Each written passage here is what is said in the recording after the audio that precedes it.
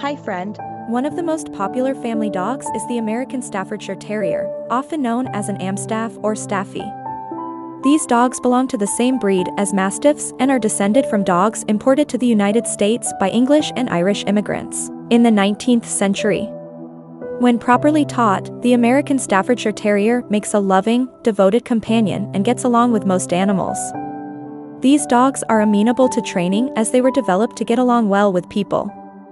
One of these dogs will be a joy for any owner who is prepared to teach and socialize them.